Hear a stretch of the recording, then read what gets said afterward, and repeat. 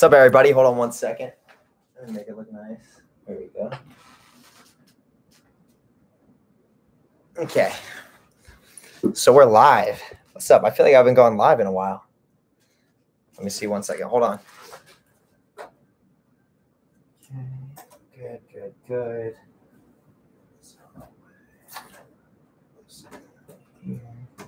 Perfect.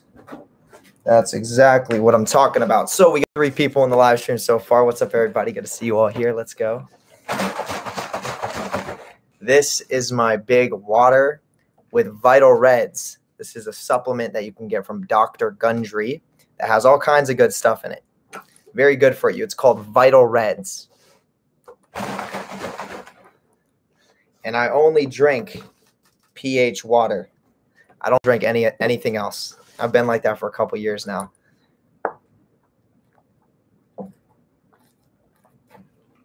Ooh, yum. So I see we got some people in the live stream right now. All right, let's see what's going on. So we got Brian Forshee that is within this chat right now, who is a YouTube member. Good to see you here, Brian. We got Michelle Bumgutnar. Says, oh, I missed you. So glad you're back. Glad to see you too. Glad to have you here. Philip Magical number 12, who's a YouTube member, is also here. Good to see you, my friend Philip. He says, how's it going? Been seeing your number 47 a lot lately. It's a very powerful number. Very powerful number. Good thing to be saying it. It means energy is changing. That's what that number associates with, because 4 plus 7 equals 11, and that's connected to the hidden sphere on the Kabbalistic tree, which is 100% manifestation or transference of energy, changing. Okay, let's see here. We got other people in. So I see we have 11 people that are within the live stream so far. So if you're in the live stream right now, make sure you hit a thumbs up. Okay, definitely make sure you hit the thumbs up right off the bat so we can get this started with a bunch of thumbs up that are within this live stream. That's what I'm talking about. I see the thumbs up is raising as we speak. So yeah, I'm just going to let it rip. I'm probably going to be on here for maybe 2 hours, something in that nature. And we are going to enjoy our time, talk about the occult sciences. If anybody has any questions in regards to the occult, specifically on spirits, on Kabbalah, I love talking about Kabbalistic initiation in regards to the Sephiroth, the Qliphoth, Universe A, Universe B. That is my specialty. Definitely make sure you go down in the chat and ask your questions. And first thing first, super chats are going to be answered for sure. So if you leave a super chat, you can guaranteed your question is going to be answered throughout this live stream, and it's going to be answered in the most depth that I can possibly give. So just keep that in mind as well. And if you want to become a YouTube member and see your name in green, like Brian Forshee and Philip Magical number 12, get the badge next to your name and gain access to the exclusive emojis that I offer for the YouTube members. That can be used in a form of psychic warfare. I'm not going to discuss right now, but you can. Then definitely check out the either third link that is within this YouTube description. That's where you can become a YouTube member. Or you can go to the pinned chat post that is in the live chat as we speak. Okay? So other than that, let's go into it. Let's see what's going on here. Okay. So Letterman Reed says, hi, good to see you on here, Letterman. Mai says, yet again, I was thinking you would do a live stream today. Well, you are thinking correct, and your intuition did not lie to you. Michelle says, I realize that when you absorb the chaotic energy and the power energy from it, it all requires a sacrifice. Yes. Yes, because death energy can be created by sacrifice. Okay, when you sacrifice something spiritually, emotionally, psychologically, or physically, you're creating death energy, which is associated with the hidden sphere on the Kabbalistic tree, Dath, and that creates 100% manifestation. Okay?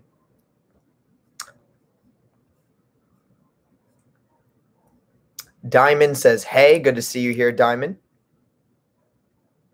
Letamine says, thoughts on frankincense.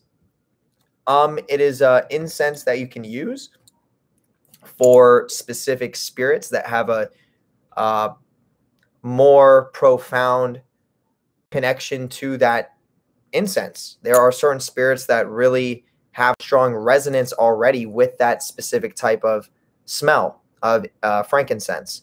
So if I was going to be doing any type of ritual or invocation of a spirit, an angelic force, a demonic force, or anything that I'm doing that requires or has a stronger resonance with frankincense, then I'm going to be using frankincense.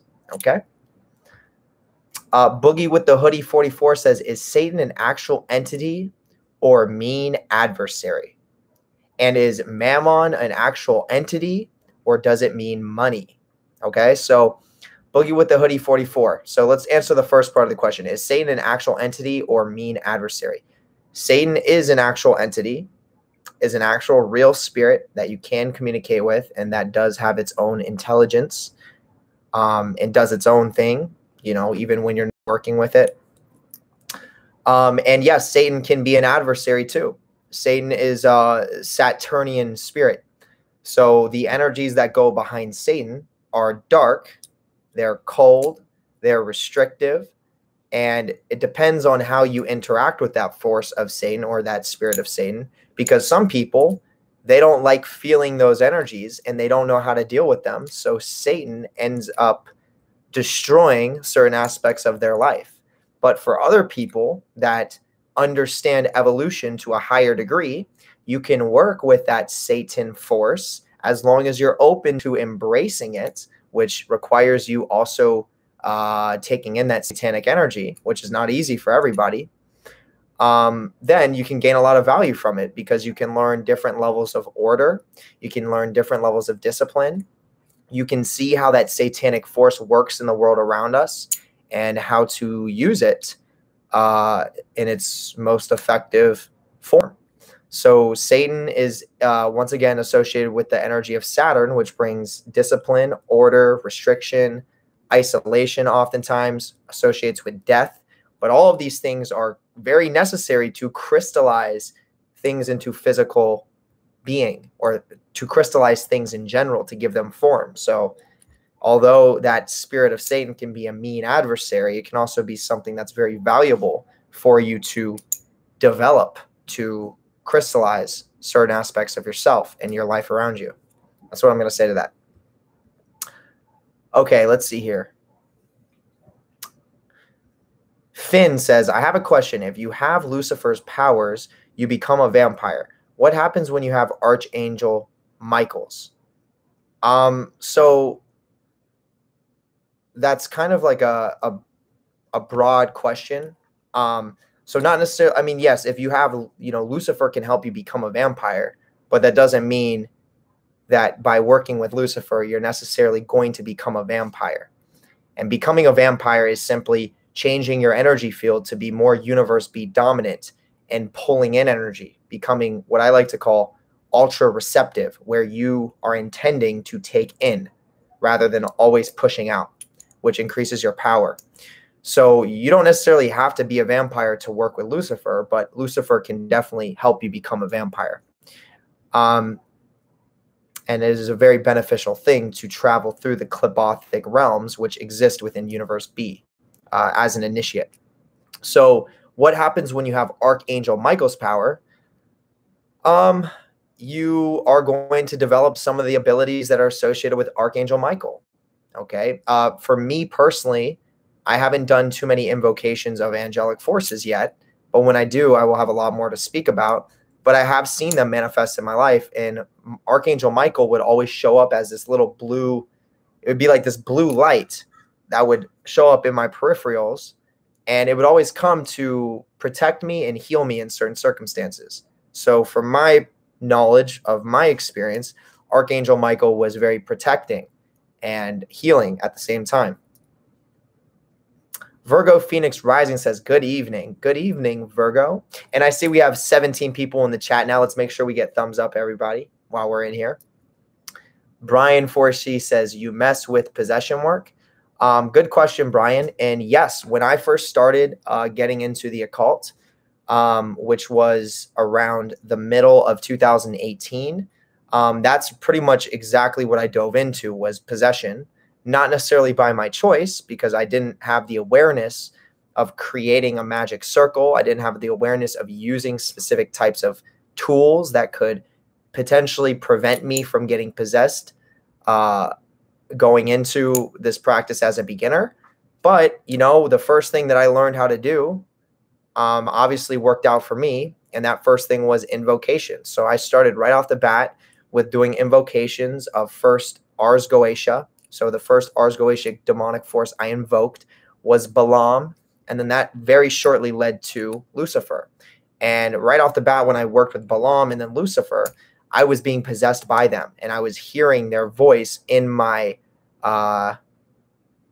mind. It was speaking to me. And I was listening to it. I was listening to that voice as guidance towards my own self-development.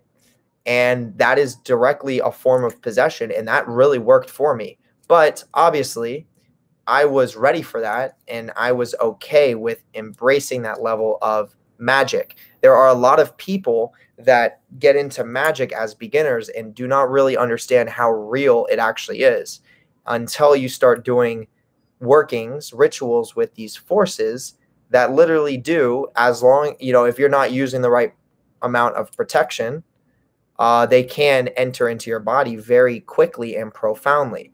And a lot of people will experience possession and it will scare them and they will feel like they're losing their mind because that voice that speaks to them overrides their own thought on how their reality used to be formulated. So they forget how to operate in the world and they start listening to the voice and then they psych themselves out.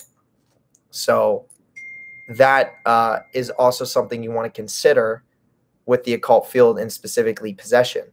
You know, obviously, if you have a circle of the magician and you use the setup that I teach using the crystals and using your triangle of art and your wand and your orb to call the spirit in a specific location while you're in the circle, that is like literally the most powerful way that you can do invocations without worrying about getting possessed by the spirit to a degree where you're going to be out of control. It's a very controlled form of magic and it works. And I've done both. I've done it without the circle. I've done it without tools and I've done it with tools. And I'm telling you from personal experience.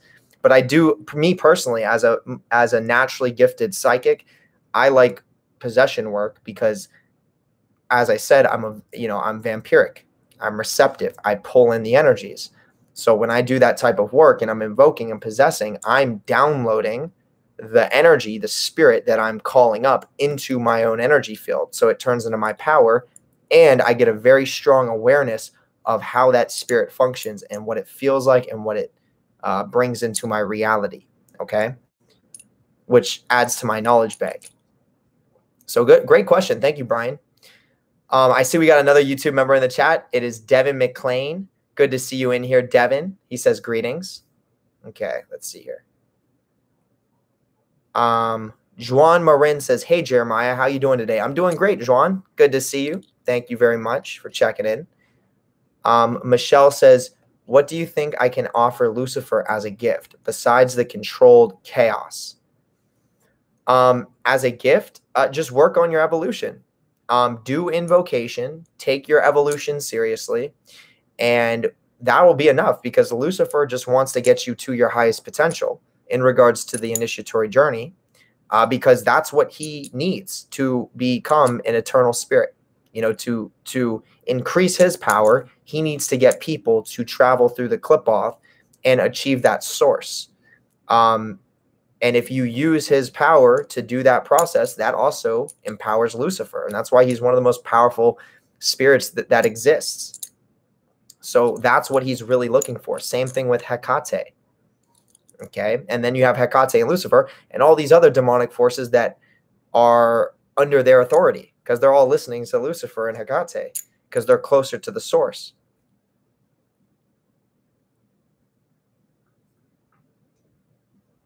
Ellen Boston says, what about cleansing with frankincense? I mean, if you want to cleanse with frankincense, go ahead.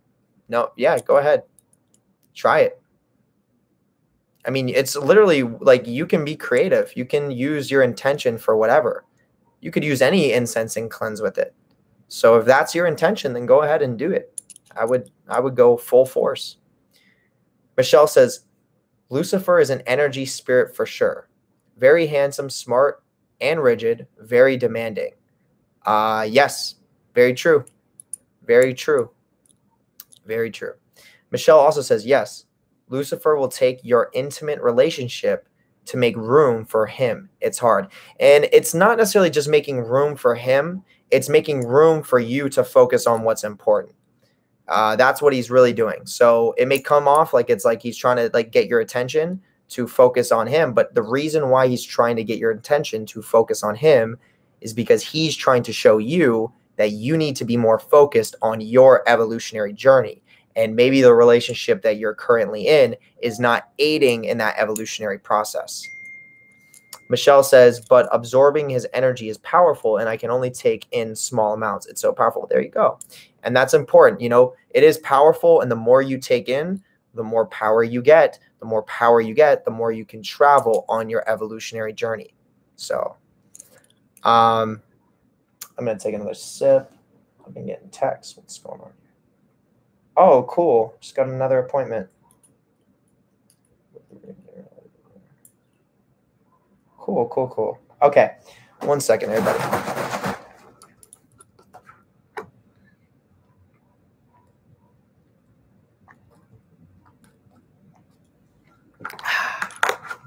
Got to stay hydrated. All right. Let's see. Where are we at here? So, Bruce Dallas number 3 is in here. He says, I'm in here. What's up, Bruce? Good to see you in here. Good to see you in here. Diamond says, what would be the best time frame for your first pact? Well, it depends on where you're at. You know, if you're feeling like it's time to make a pact and your intuition is telling you that, then that's what I would probably go with. But in regards to the Kabbalistic initiatory journey, I would make a pact somewhere around Chesed before you go through the crossing of the abyss. So if you're going to be making a pact with Lucifer, then that would be a great time to make a pact before you go through this crossing of the abyss, which is actually funny because I was just talking to a client with that right before I hopped on this live stream. It would be a smart idea to make a pact before crossing the abyss to have the help of that force you're making a pact with through that crossing. Now, obviously, it also depends on what force you're making a pact with. So if you're making a pact with a force that has to do with finances or whatever the case, then maybe you're going to want to make that pact when you're in a financial situation where it's really important for you to focus on your finances. Just depends.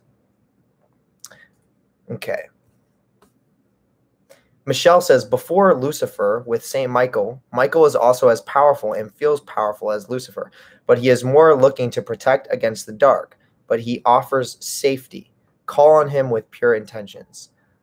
Yeah, I think they are even connected. I think their energies, Lucifer and Michael, are directly synonymous with each other. I think they definitely come from a very similar energetic current. And they definitely work together. Like they work together. On my journey, I did all my invocations mostly with Lucifer, but Michael would show up and Lucifer would have Michael show up. And yeah,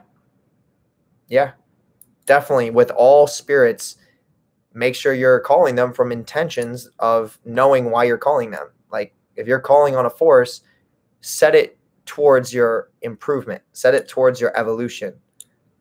If we're talking about initiation, if you're calling on a force for finances or love or sex or, you know, whatever the case is, just have the intention and make sure the force you're working with can do that.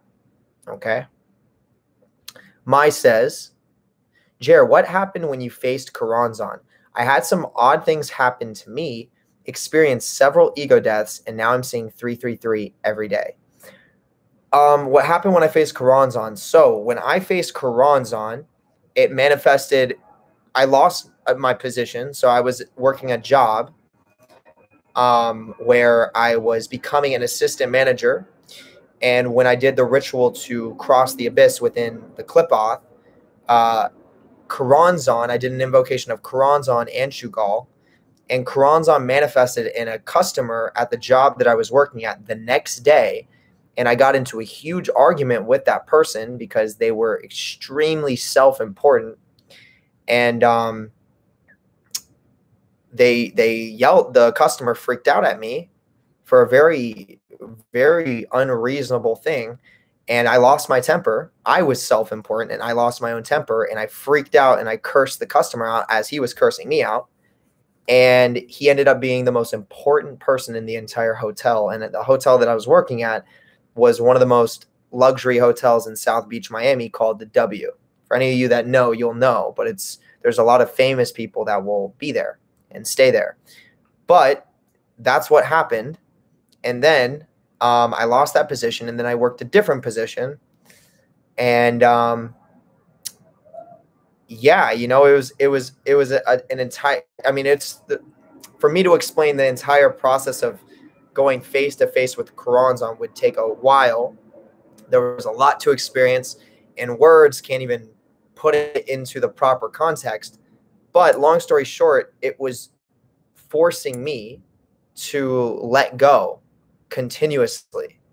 Like, people think they've been through ego death until you've been face to face with Karanzan, who tries to take your soul and permanently steal it, which means taking your purpose. It tries to rip that away from you. So it'll influence you with other opportunities that are out of alignment with your highest potential.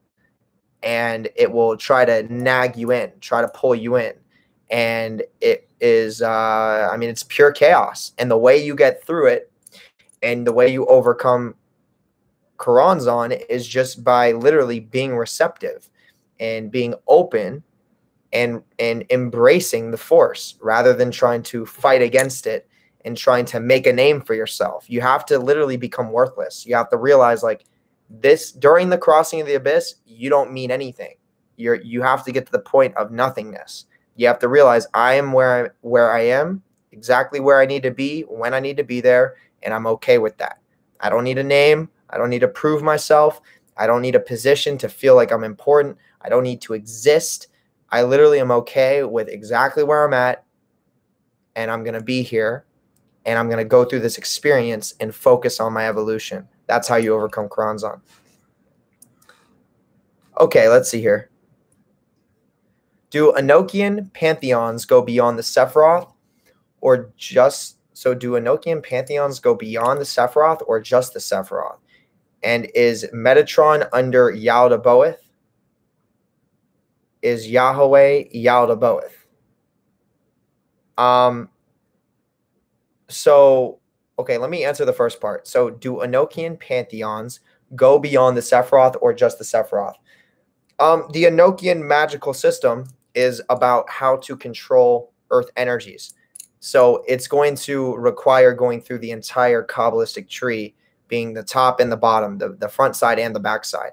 So the highest level of Enochian magic is very deep and it's very powerful, and it requires you to finish the whole tree.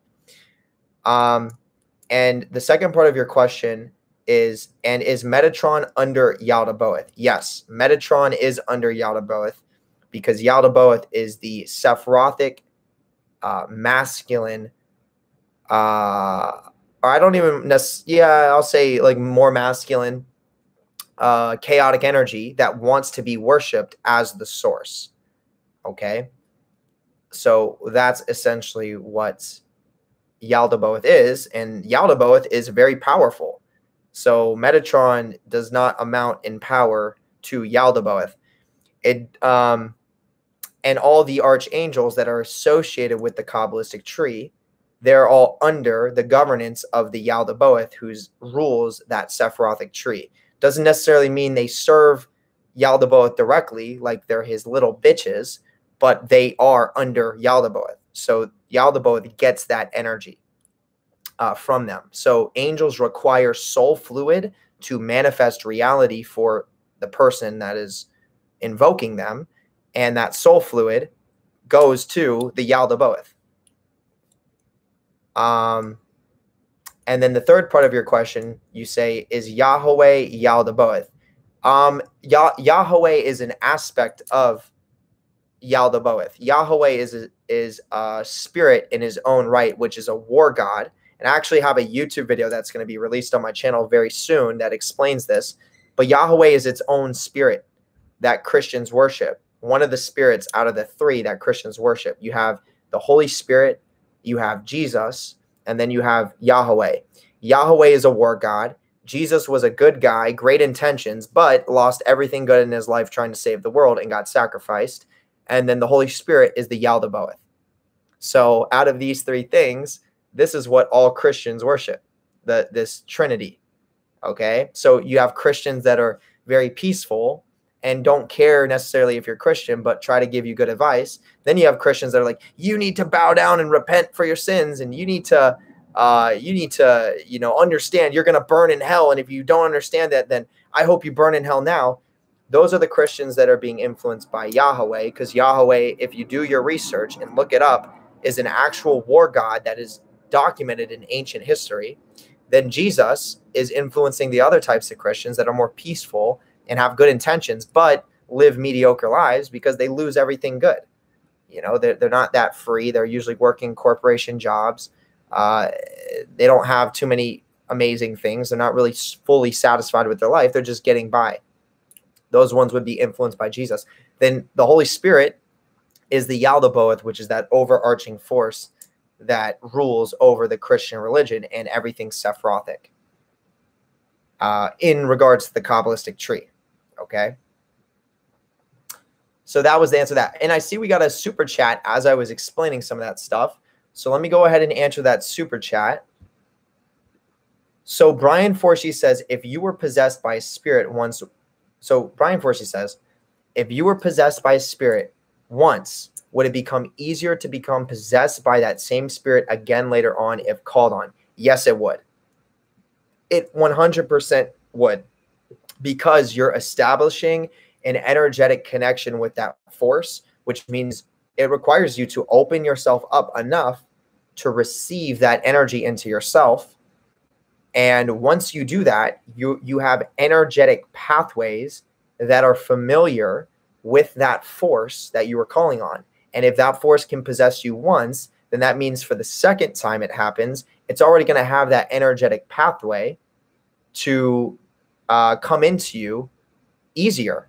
And that also comes with you being aware of what that force feels like when it is possessing you. So you're going to be more aware of that force when it's influencing you because it's possessing you. And the more you do this process, the more you establish that energetic connection between you and that force, and those pathways get more established. And eventually you just process the force in yourself completely, which is alchemy, which is transmutation, which is vampirism. And then all those attributations and power that comes from that force become yours. That's the key. So thank you very much, Brian Forshey. I appreciate the super chat. All right, let's see here. So I see that we have 21 people that are in the live stream right now. So let's make sure we get a big thumbs up, okay, for everybody that's in here. And I do want to say this. I want to say this for sure. This is the 19th live stream. When I get to the 22nd live stream, I am no longer going to be uploading them publicly to my YouTube channel. They are going to be uploaded to my Patreon once the live streams are finished. Okay, so all my Patreon members that are tier 2 and up are going to have direct access to all of my live streams that I do. Now, once again, I'm going to be doing the live streams on my YouTube channel. So if you tune in live, you'll catch the whole live stream. But afterwards, if you want to rewatch the live stream, you're going to have to become a tier 2 or up Patreon member. Okay? So I just want to make sure that's clear for everybody that is watching the live streams. Alrighty. Let's see here. Michelle says, time and intentions with a warrior's soul. Learn to measure your own energy. Very true. That's very true. Patience is key, and setting your intention is key. And having a warrior spirit, meaning when you know your soul is telling you to do something and move in a certain direction, the warrior spirit says, I'm going to do it. Okay? Mai says, what's your blood type? I'm guessing you're O, since people with O blood types are said to be warriors, according to Japanese myth, at least. You know, that's an interesting question, and I do not know what my blood type is. That's an interesting question. I'm not sure. I'll have to find out, though. Thank you. Diamond says, like possession, I love invocation of Lucifer every day at sunrise and sunset. Yeah. Yeah, and that's great.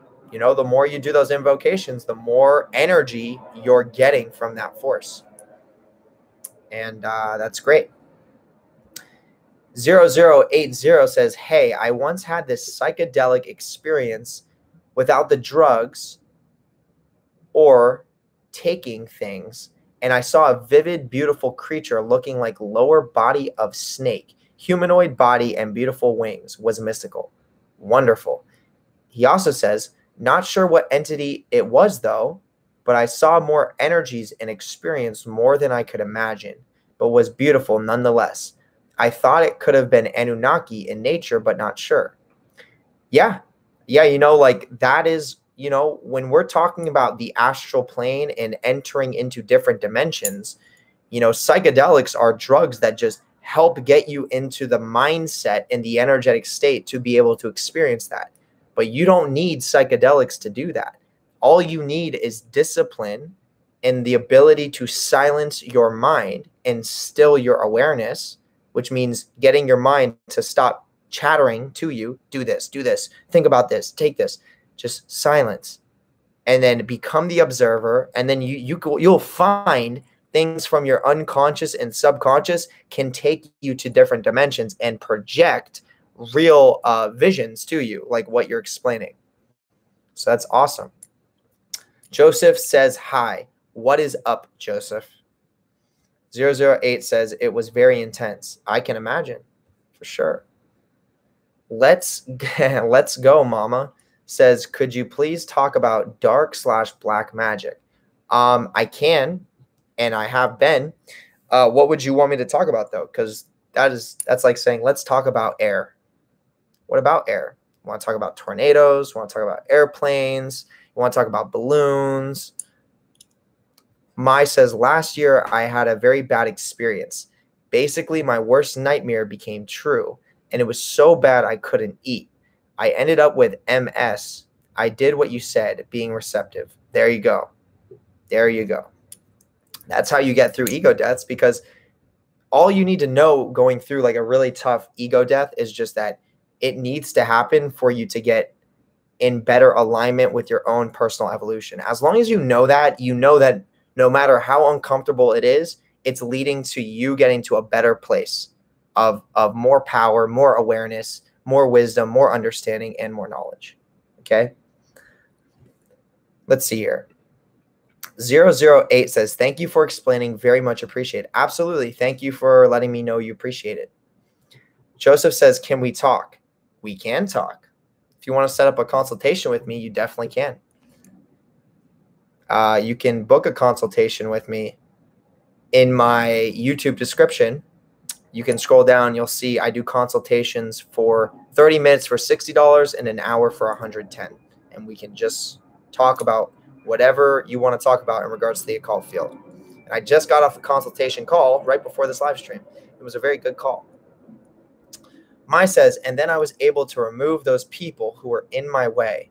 I also alchemically killed a woman who was causing chaos. Her name was similar to Ishtar. I seriously had no idea what was going on. That is very interesting. Sean says, has Donald Trump been set up as a good shepherd? I don't know. To some degree, yeah, because he's trying to save the world. But he's also ruthless in nature. He's a very ruthless guy. He can be to a lot of people. He can be very hypnotizing and very, very likable. And to others, obviously, there's a lot of people that completely hate him. But he is a ruthless guy in nature. I mean, he's a billionaire. He's got, tons of connections in regards to the financial field. He knows what it's like to run a business, run multiple businesses, and run them successfully. And to do that on his level, you have to be very ruthless. So him being a good shepherd would be the part of him that's trying to save America, save the world. But it's balanced out by him being ruthless, meaning he's willing to destroy people in that process. If he wasn't willing to do that, then he would be the ultimate good shepherd, but he's not. So he does have those good shepherd properties, though. So that's interesting that you mentioned that. Michelle says they never leave. Interesting. 008 says, love your perspectives and information. I appreciate you. I appreciate you. Michelle says, exactly. Joseph says, I'm disabled. S says, thumbs up. Okay, so I got another super chat. So let's take a look here. So Devin McLean leaves a super chat. And the question within the super chat is, can we download energy of famous brands into the orb? That, Devin, is a wonderful question. I'm glad you brought that up. So Devin's referring to the magic training course that I teach on my Patreon. And you can trap energies, archetypes, spirits into your Enochian orb using your wand and using the tools that I teach how to set up on the Patreon. And to answer your question, Devin, who is a member of the Patreon, that's why you're asking the question, is yes, you can. And that is a very wise thing to do. Okay. And I was going to be teaching that later down the road. And it's simple. If you know the process, you know the process. What I teach on the magic training with the 7 spirals, pulling it into your orb, and then using the other hand, casting the 12, pulling it into your orb, you can use that on brands. Okay. You can use that on sports teams. You can use that on the music industries. You can use it on the movie industries. And I've done this myself, and that's a very powerful thing to do. So yes, you can, Devin McLean. Very smart, and I'm glad you said that. And thank you for the super chat. I appreciate you. And just so everyone knows, if you want to guarantee your questions get answered within this live stream and you want them to be answered in the most depth, definitely make sure you leave your super chat so that I can cover that while I'm here. Okay? So I see that we got another super chat. This one is from Felipe Nicholas. And the question is, can intense exercise help with ego death or tame the shadow self? Yes. So Felipe, that's a great question. I appreciate the question and the super chat. And yes, the answer to your question is yes, because exercise, especially intense exercise, you're for sure breaking down muscle. Okay, it's breaking down, destroying it so that it can rebuild itself in the recovery process. That is literally the same thing that happens with your ego. It's the mind, it's the sense of self, it's the psychological, emotional, and spiritual part of your being that locks into something, thinks it's real, and then when evolution comes, it takes what you thought was real, breaks it away, and this is where the ego death happens, and then you have to be in disillusion. You have to step into the unknown to allow your mind to reprocess a new state of being, a new level of awareness. And that is what the ego death process is. And the same thing happens with exercise. So obviously, as within, as without, and as without, as within. So as you're going through exercising very intensely, there's going to be times where your body, your mind will say, you need to stop, or you can't do this. And then oftentimes you'll see that you actually can. You can go that next step, and you can take it to that level, and that can help you with ego death, because your mind was like, no, you can't do it. It's not possible. You already did this. And then you end up doing it, and then you feel better because you're like, I just disproved what my ego said was possible. I can do more than that. And that's what the soul tells you. So yes, so intense exercise definitely can help with ego death, and it definitely can tame your unconscious and subconscious awareness in regards to being able to control it and embrace it better. But also pair intense exercise with periods of rest in silence. So obviously, if your body needs to recover, you need to rest. So do that, but also rest your mind. So take time out of your day and sit in silence. Literally, no phone, no music, no people, whatever. Sit in silence. Lay down on your bed in silence for at least 30 minutes a day and up it to an hour. Okay, this is extremely powerful and will completely change everything about your development, your ability to be more aware of the world around you. So thank you very much for the super chat. That was a wonderful question. I see we got another super chat, so let me see what's going on here. So we got Boogie with the Hoodie, number 44. that says, can Astaroth bring back a lover? How long do pacts with a powerful entities take to start after making it? So to answer your first question, can Astaroth bring a lover? So let's figure out. So I got a book right here, and I just released on my Patreon for the section of magic training course, Demon Magic. That was literally just released today for my Patreon. And on that course, it's funny you bring up Astaroth, because I demonstrate using 4 demons, 4 random sigils that I pulled out from my my grimoire. And the first sigil was Astaroth's sigil. So that is a direct effect of Astaroth and you asking that question with that specific demon. Out of all 72, you could have picked any, and it was that one. But also on my course, I have screenshots from this book that shows all of the sigils of the 72 Goetia and that little brief description that goes behind it, behind the demonic force.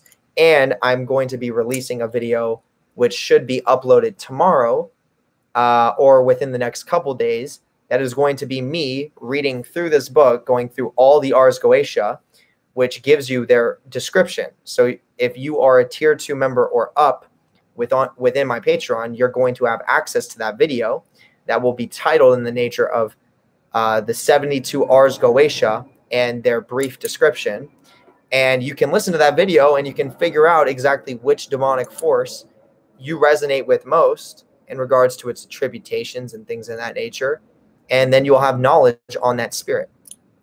So this book is by Arthur Edward Waite, who is a very trusted occultist who is extremely high level within the Golden Dawn, and then left the Golden Dawn and became, a part of some Christian order, and started exposing a lot of the booby traps and the secrets within these occult orders like the Golden Dawn.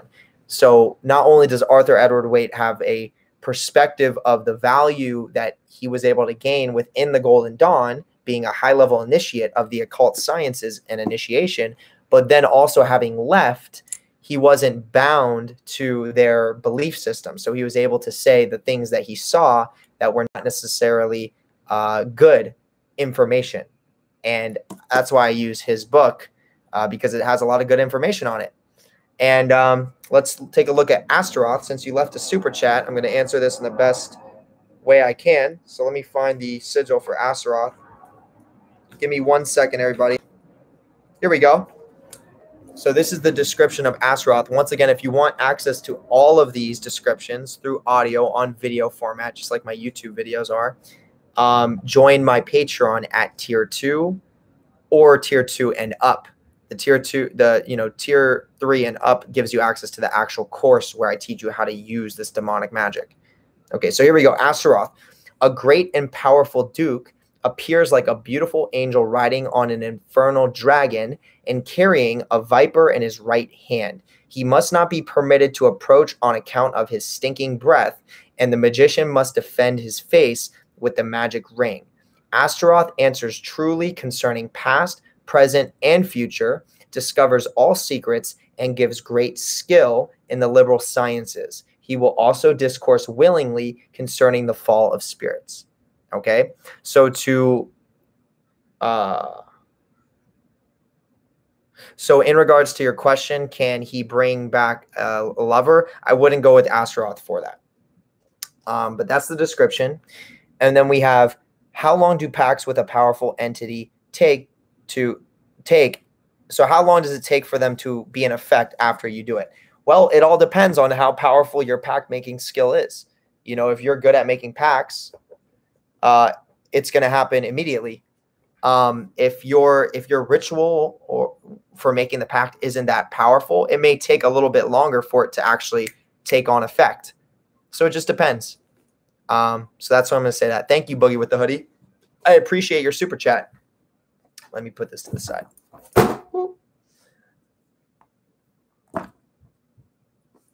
There we go. Okay. So let's see here. So if anybody is new in the chat, let's make sure we get a thumbs up. Okay. So everyone that's new in here, please hit that thumbs up mark. Okay. It definitely helps my channel, helps the video. and gets that algorithm out there so this video can be recommended to other people.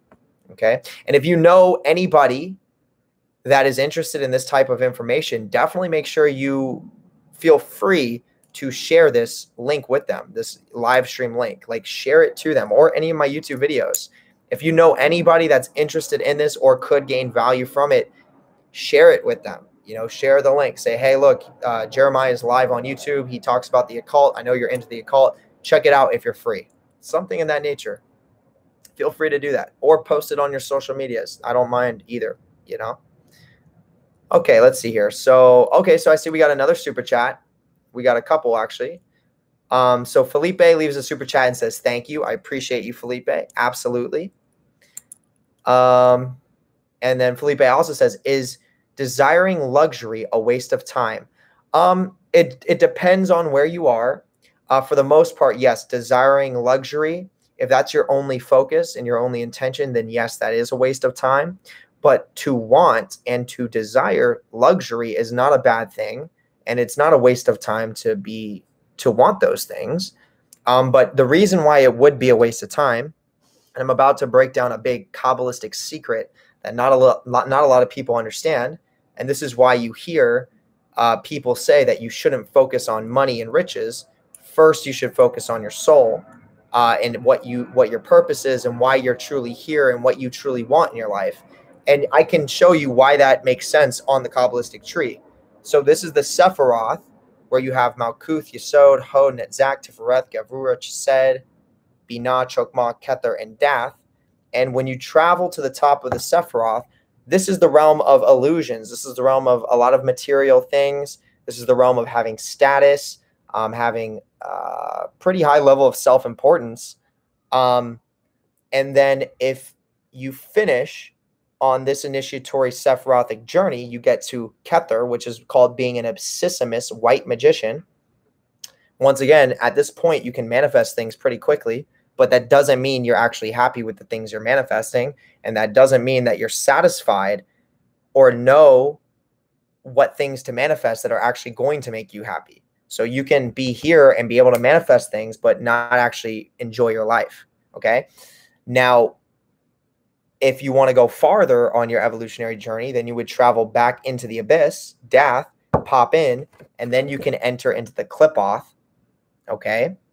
And this is Qliphothic initiation, which is dark matter energy, hell-like initiation, where things get removed from you. So all of the illusionary aspects of Universe A in the Sephiroth start to get deleted as you travel down the Qliphothic tree. So you have Nama, Gamaliel, Samael, Arab-Zarak, Dagirion, Golachab, Gog Shabla, Sethariel, Gagiel, and Thamael.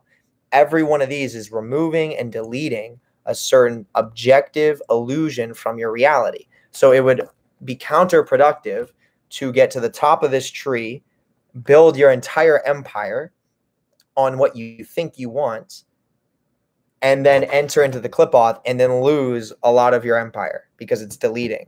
So what I recommend is people travel to the top of the tree, and instead of staying there and building everything and then getting to the point where they realize they're not actually happy and they still don't have that connection with their soul that they really want, what I recommend is just getting to the top, becoming an abscissamus white magician, and then going into Dath and becoming a black magician.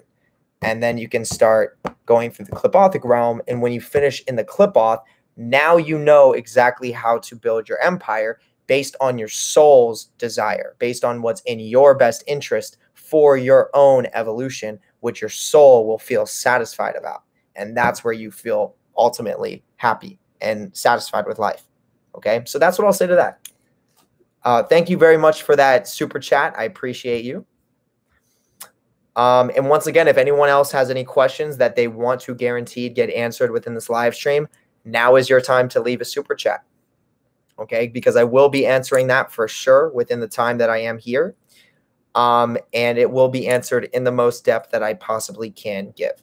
Okay, let's see here. So I'm scrolling back up.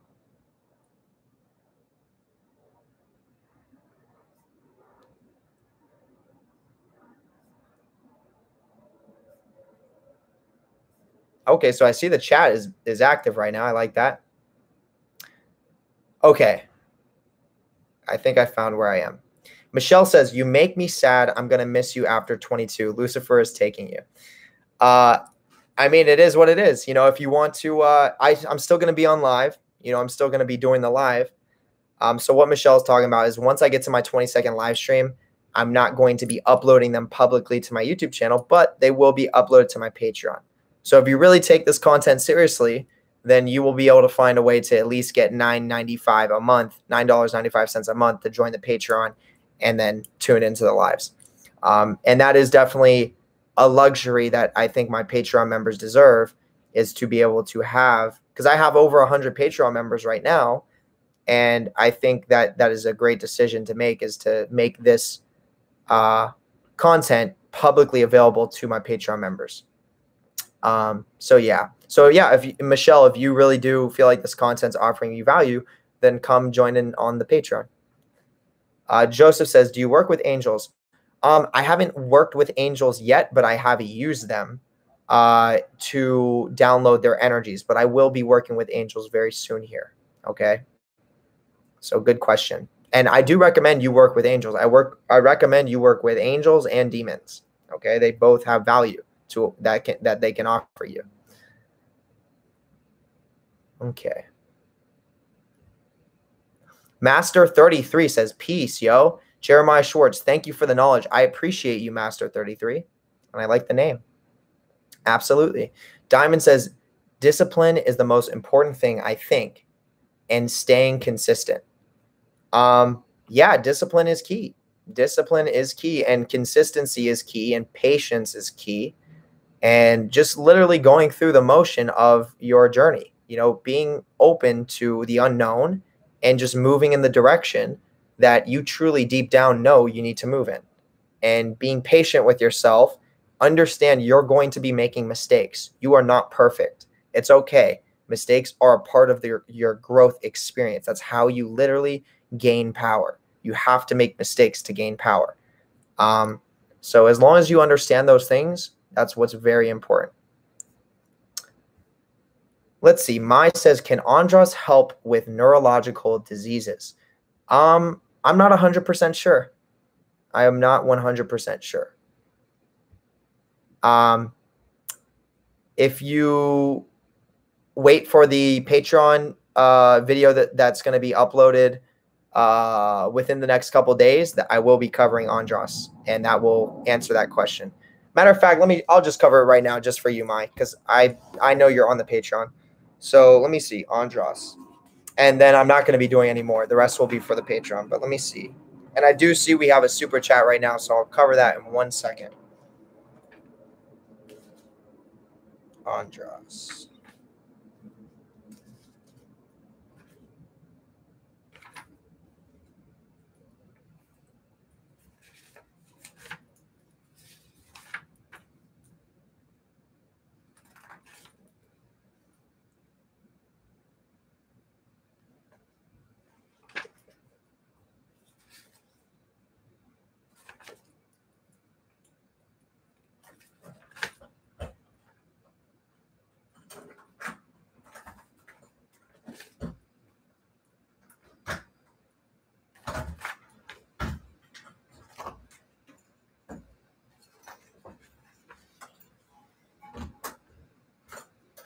Okay, I'm still looking, everybody.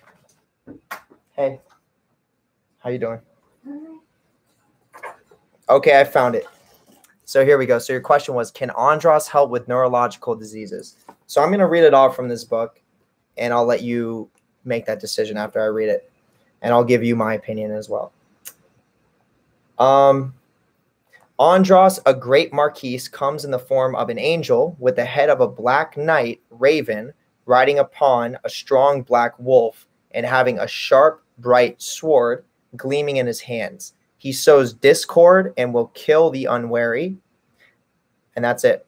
So, in regards to your question with neurological diseases, it sounds like more like he can cause neurological diseases. So I wouldn't necessarily recommend that for healing that, But you could also, you could try it. Why not? If he can cause it, he might be able to heal it. So that's what I'm going to say to that. All right, everyone, I'm going to be wrapping up pretty soon. So if you have any last super chats you want to leave, now is your time to leave them. Once I hit the hour mark, I'm going to be, cutting it out. So yeah, if you have your last super chats you want to guaranteed get answered within this live stream, now is your time to be leaving them. This live stream will have hit exactly an hour long. I definitely have appreciated the super chats that have been left right now. There's been a lot of great questions, and I'm going to go right into it. So let's see here. Felipe Nicholas says, and this is a super chat, says, is it natural to rule the planet? Is it natural to rule the planet? It's natural to reach your highest potential, which means influencing the planet to a degree that causes evolutionary change that's necessary. So to rule the planet is kind of like a vague term, because how are you ruling the planet? Are you ruling it from a perspective of trying to control and harness energy at the cost of evolution? Or are you ruling the planet in regards to furthering evolution, but also having influence and power in that process? So if that's the case, if you're in alignment with evolution, then yes, it is very natural to rule the planet, because the planet needs to evolve. And that's literally the concept of source itself, is evolution. So that was a very good question. I appreciate that. Brian Forshee says, can angels possess like demons or no? No, they don't possess like demons. Demons are dark matter energies. So when they possess you, they influence your unconscious and your subconscious mind a lot more than an angel would. An angel is going to influence, and you are going to be pulling in the energy from that angelic force, but it's not going to be as profound. You're not going to really notice it as much as a demonic force, which is dark matter energy. So angels do a lot of things in your physical reality and change and communicate through the physical reality. And demons can do the same thing, but they also really influence your internal state. So they can very profoundly communicate through the unconscious and the subconscious. And you will notice that. So it definitely, with dark matter energy, it sucks in. Light matter energy is electric and it pushes out. So with demonic forces, when they enter in, it's pulling in. Angelic forces are more so pushing out. Okay. So that's what I'm going to say. That was a very good question. Thank you very much, Brian Forshee. So I'm going to stop. Once again, I'm going to stop taking the last super chats once we hit the hour mark. So we're at the 58 mark right now. So if you want to leave your last super chats, guaranteed they get answered, definitely leave them right now. Okay, I'm seeing that they're filling up right now, so I'm just going to continue answering.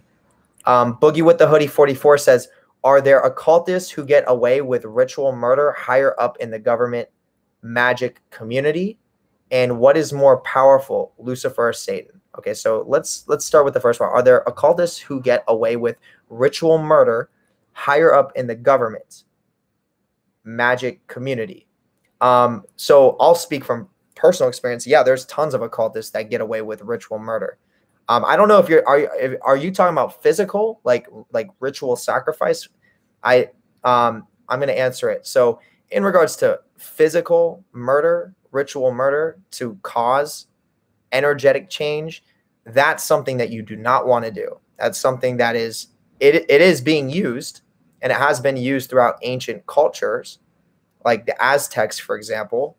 They did a lot of human sacrifice, and it was actually revered in their culture, meaning people would feel honored to be a sacrifice for the gods or for the spirits that they were working with. But that is not what you want to do, because you do not need to do that to cause profound change. You can use different types of death energy in different ways. So you do not want to do physical harm to anything. That's what I would recommend for anybody. And there are sections of the government that, yes, they do physically harm people to create real ritualistic manifestation. And that's a fact. But then the other part of the question, let me answer this. in regards to being an occultist and using psychic warfare to cause someone to be ritual, or to cause someone to be physically harmed, that can lead to death. That is very real, and that happens all the time. It happens all the time. There's certain sections of the government itself that are strategically used for that, and there's a certain level of occultism that is used for that as well, called 007 magic, which is using magic to assassinate targets. And that's why you have the movie film of 007, who is basically an assassin. And the sections of the government would be MI5, MI6. So that is also a real thing as well. But, you know, people like myself that, you know, are, you know, left-hand path, black magicians, black brothers that use this Kabbalistic tree, you know, ritualistic, death happens all the time. And, you know, it's part of the process. Sometimes you have to remove and eliminate people that are coming against your own evolution. And sometimes as a left-hand path black magician, I mean, you take on the attributes of a lot of those dark forces, which is ruthlessness, becoming a predator, and you start to strategically attack certain people that are not healthy, you know, if you're doing it the proper way, that are not healthy for evolution, and you gain power from that, from eliminating those types of people. It's just how it works. It's the same process when we saw the movie Mortal Kombat, and you could see the people that had the black dragon tattoo, the chosen. If somebody that wasn't chosen kills one of the chosen, that mark transfers over to the person that killed them. So that's how energy really moves. So that's why left-hand path magic is the most powerful form of magic. And a lot of people don't like to agree with that because of their morals, and that's okay. That's completely fine with me. All right, so that was that question. And then the last part of your question was, and what is more powerful, Lucifer or Satan? They're both different entities that have different qualities to them, but definitely Lucifer. Lucifer is an eternal spirit that has existed for eternity and has to do with evolution. Satan is more so, definitely has a role in evolution, but is more so trying to destroy all the time to gain energy from destruction. Lucifer is more so, you know, destroys when it needs to be destroyed, and then build up and evolve when it's time to, you know, build up and evolve. So that's what I'm going to say to that. Felipe, and thank you for the super chat. Those were some good questions. Felipe Nicholas says, what's the quickest way to dissolve the ego? There's a lot of ways, but there are, if you're talking about the art of invocation, I would do invocations of Belial, because Belial is associated with the worthless one. And obviously feeling worthless is a sense to the ego, because the ego wants to exist and it wants to feel important. So when you're invoking Belial, and for example, if you're asking to dissolve your ego, that's a very powerful way to dissolve your ego. I would say that's probably the most powerful way, is to work with any of the Ars Goetia that are associated with transformation and self-development and ego. Belial is one of them. Once again, being the worthless one, he will make you feel worthless. That makes you realize your ego is worthless, but your soul is what matters. You're not worthless, but your ego is worthless, and it wants to exist. And the more your ego controls you, the farther away you're going to be from actually living your true purpose. So that's a very quick way. Now, if we're talking about other ways to dissolve the ego, literally sitting in silence for 30 minutes to an hour a day with nothing, no distractions, that is a great way to dissolve your ego, because your mind is going to be trying to chatter to you and tell you to do certain things. It's going to be telling you, you need to get stuff done. You need to be moving. You're wasting your time. And if you can silence that and discipline yourself to just sit there for an hour, your ego will have to be controlled in that moment. It will have to be dismissed and let go. And that dissolves the ego. So that's why I really recommend people do that practice. It's very, very profound and powerful. Okay. And let's see. So Mai says, thanks. I appreciate you, Mai. Thank you for the super chats. And thank you, Felipe. I appreciate that super chat. Felipe says for the next super chat, what's the quickest way to evolve? The quickest way to evolve is to study. I mean, I would personally recommend keep studying my YouTube channel. I would definitely recommend study the Kabbalistic spheres, being on the tree of life and the tree of death. Start with the tree of life, though. Study those spheres in regards to how they function, what planetary energies are associated with them, what spirits are associated with them, and then study the major arcana of the tarot deck, meaning study, I have a playlist on my YouTube channel called the Archetypal Paths. What it is it's the 22 archetypal paths on the Kabbalistic tree, which are all of these different pathways. And when you study all the spheres and you study the paths that connect the spheres, this is literally what evolution is. This is the process of your own personal highest potential as you travel through this tree. And when you finish on this tree, you're not done. There's another tree. And you have to go through this tree, the Klipothic tree. When you finish this, now you're at a state where you're in permanent alignment with your evolution.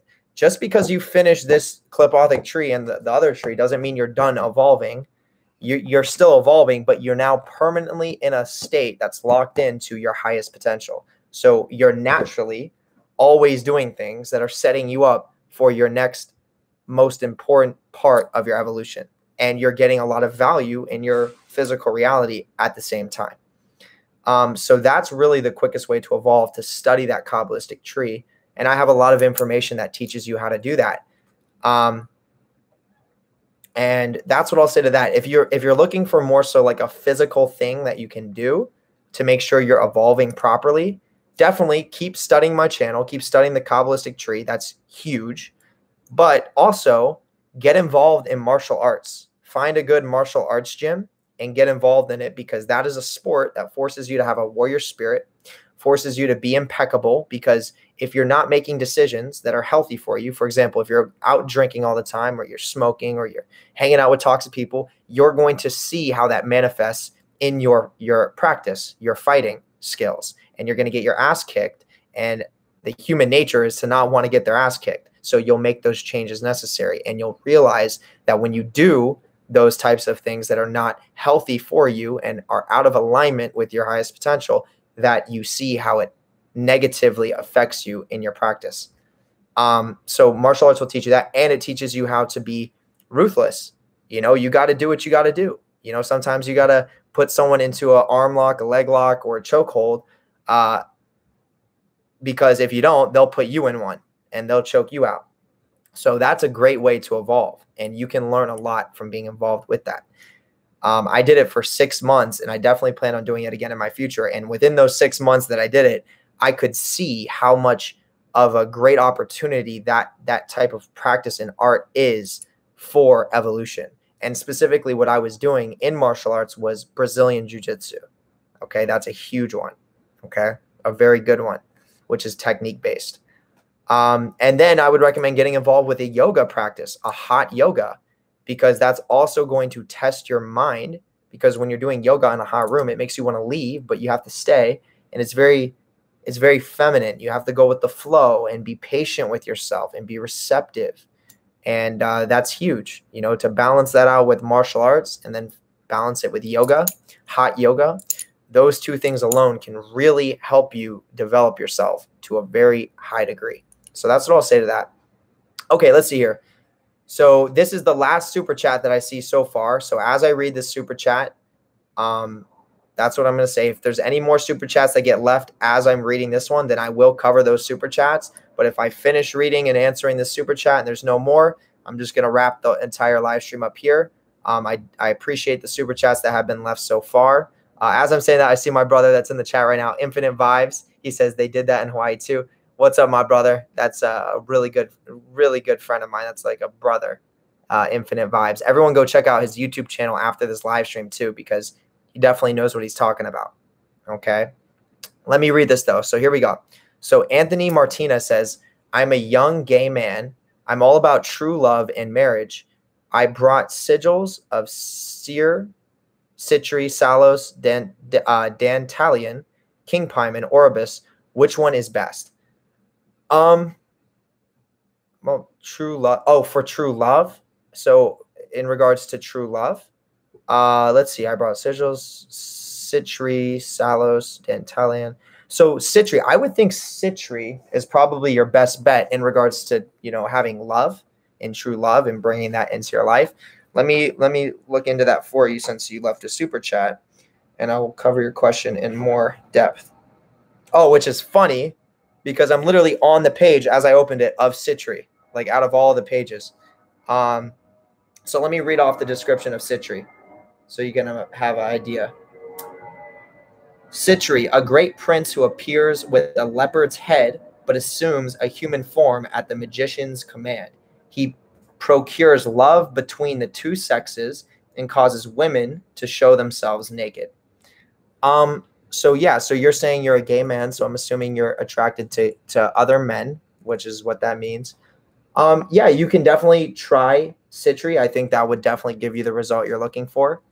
But there's citri you can try, or there's zapar, Z-A-P-A-R, which could also be a good spirit for you to work with to help you bring that love and marriage into your life, things in that nature. Let me see.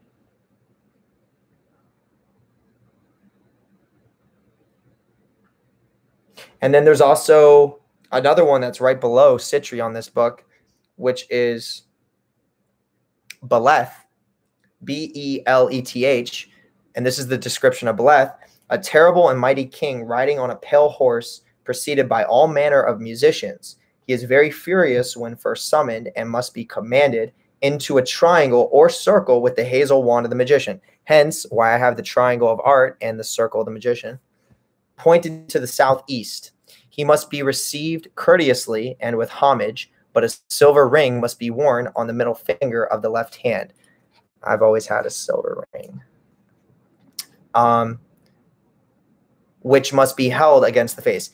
And this is what he does. He procures love between men and women and is of the order of powers. Okay, so that's another one you could try. Seems a little bit more intense than citri, but those are some options. Okay, so I appreciate you. I appreciate the super chats, everybody. And that is going to wrap up this live stream. So definitely, if you're here still, make sure you hit the thumbs up. If you look down and you see that you didn't hit the thumbs up while you're here, make sure you hit that before you leave, especially if you appreciate this content. You know, I definitely know I like making these videos. It's really fun for me to do these live streams. And once again, I just want to say special shout out to everyone who, one, is a YouTube member, and everyone who left super chats. I appreciate all of you. I really do. I really appreciate the super chats for people that are taking your questions to that next level and really are looking for those deeper answers and more in-depth answers. So I just want to make sure that's clear. And yeah, make sure for everyone that's here, hit the thumbs up. Make sure you're subscribed to the channel if you're not subscribed yet. Definitely hit the notification bell because I post videos as often as I can, and I do these live streams. This is going to be an ongoing thing on my YouTube channel. Once again, once the 22nd live stream hits, this is the 19th. Once the 22nd hits, they will not be uploaded publicly to my YouTube channel anymore. Rather, they will be uploaded to my Patreon members on my Patreon, where there's tons of exclusive content, and that's going to be available to anyone who is tier 2 and up. Okay, so I just want to make sure that's clear. And then let's see. Yeah, if anyone would like to gain access to the Patreon, definitely make sure you check that out. That's going to be in the link. It's going to be the first link in the description of this YouTube video. So just make sure you check it out there. I have 4 tiers on my Patreon. There is tons of exclusive content. I'll let you check that out for yourself. You can read through the tiers. And I explain it on all my other videos at the end of the video. So you can also listen to that as well. And then if you go to the second link that's in this YouTube description, you're going to see that is where you can book your own personalized tarot card reading with me, where I literally send it to you through WhatsApp. So it's not a live tarot card reading. I do it on my own time. So I'm in my own space. I'm in my zone. I do the divination, do the tarot reading, and then I send it over to you through WhatsApp so that you can have the reading for the rest of your life, so that you can study it over and over and over and get new perspectives on it. Because the way that I do the reading is 3 cards. Specifically, the first is present, second is near future, third is long-term future. So that will give you, you know, some time to really go over your reading as many times as you need to understand what it exactly is showing you. And what I use the reading for is to locate where you are on this entire Kabbalistic tree. And so far I've done over 100 readings, and I've literally been able to pinpoint exactly where everyone's located. And it's gotten to the point where I'm doing up to 3 readings for the same person. I've had multiple people that have gotten up to 3 readings from me. And every time I do the reading, it literally picks up right after their first reading. And then for the second one, it'll pick up on the third. So it always pinpoints where you're located. And that's just the power of the tarot and the level of divination that's associated with it, with all the planetary energies being associated with the Kabbalistic tree and things of that nature. It is really fascinating to be doing that, you know, to even as a reader myself who's been doing this for a couple years now, to see how on point it is, you know, it always is eye-opening. And it's a really cool thing. So if that's something you want to take advantage of and you want to know where you are on your initiatory journey right now, once again, not a lot of people understand the Kabbalah, and that's okay because I explain it on my YouTube channel. And then when I give you the reading, I try to make it as clear as I can on what exactly it means, what it represents, and where you're located, what you're going to be going through within your present, near future, long-term future, what to expect, what to look out for. And once again, it's based on the genetic code. So you don't even need to know about the Sephiroth to be located somewhere here on this tree. You know, there's most of the readings I do for people, a lot of them don't even understand the tree that well. Some do, but a lot don't. And that doesn't mean you're not located somewhere on here. All you need is your intent focused on your evolution and at least taking that seriously. And you can travel from Malkuth, the physical plane, into Yesod, which is the beginning of your journey. Okay? So once again, if you want to take advantage of that, check out the second link that will be below within this YouTube description. That's where you can book your appointment with me. Okay? And then the third link is going to be where you can become a YouTube member so that when you join in these live streams, your name is going to appear green, like Philip Magical number 12 that I see, LVX777. What's up, LVX? I'm glad to see you in here. I didn't see you earlier. Ms. Wheats. So we got Ms. Wheats, who's a new member. Perfect. And you got the moon badge right next to your name. So yeah, as you become YouTube members, your name appears green in the chat. And you also gain access to an exclusive emoji system, which is actually programmed to be able to use to cause real physical change in your life in regards to psychic warfare. So I have an entire YouTube video that explains how that system works, and it's called YouTube Members in parentheses, and then it's followed by Psychic Warfare Program. That's the YouTube video. I would recommend watching that if you want to know how the emojis work. But yeah, if you become a YouTube member, that's what you have access to. And I always give you a special shout out within the YouTube videos, within the live stream videos. And if you would like to become the YouTube member, the link is the third link in the description, or it is pinned right now at the top of the comment section. That is right here in the live chat as we speak. Okay. So with that being said, that's everything. Everyone should have some clarity on where they can go if you want access to exclusive content or any of the memberships, things in that nature, or the readings. So yeah, so with that being said, I just want to say, you know, I appreciate everybody who's here. I appreciate everyone who is active in the chat today. That's always a wonderful thing. And I hope you all have a wonderful rest of the day or night wherever you are. And I will see you on the next YouTube video. Later.